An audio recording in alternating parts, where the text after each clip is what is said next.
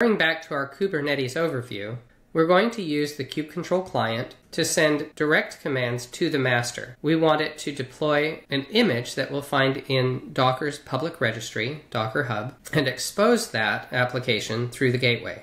We're going to start by looking at what a deployment is. On the Kubernetes.io website, a deployment provides declarative updates for pods and replica sets. So rather than having to create individual pods and replica sets and manage those independently, we can define one resource, a deployment, and Kubernetes will take care of creating the pods and replica sets necessary to achieve that state. As you'll see, this gives us a number of opportunities, such as providing rollback to previous versions of deployments, performing rolling updates, pausing and resuming deployments, and so on. For this tutorial, we'll do a simple deployment of an Nginx web server. And for that, we'll use the official Nginx image from Docker Hub. The kubectl-run command tells Kubernetes to create a new deployment. In this case, we're telling it to give that new deployment a name, my-nginx. And we're further telling it to use the image nginx. In the absence of registry information, it assumes that the Nginx image can be found on Docker Hub. We want this to create two replicas, and we want each container, or pod, to be exposed on port 80.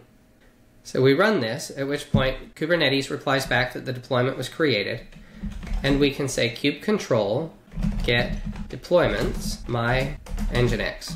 And we see our deployment, that there are two desired, two current, two up-to-date, but none available. We can further describe this deployment to get additional details. This gives us a closer look at our new deployment.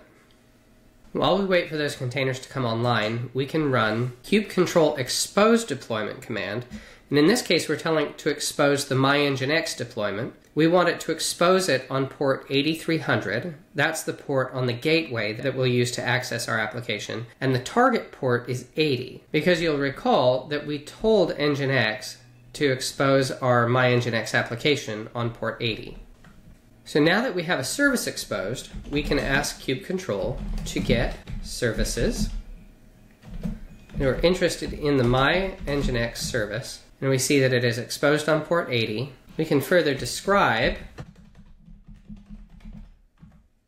this new deployment, and you'll see a number of interesting things. One is that in addition to the cluster IP address, there are two endpoints defined, one for each of the containers that are running in our Nginx deployment.